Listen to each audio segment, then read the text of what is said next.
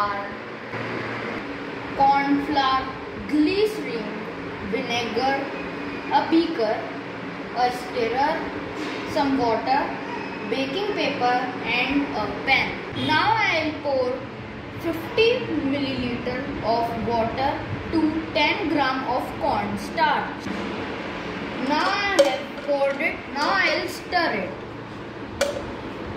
I am pouring 5 ml of glycerin to the solution. Now I will stir the solution. Now I will add 5 ml of vinegar to the solution. Now I will stir the solution again. Now I will transfer the solution to the pan. Now I will gently warm the solution. Now my solution is thicker than before. Now I will pour my solution onto the baking paper. Now I will keep it for some days. Now I am checking it after some days and my plastic is ready.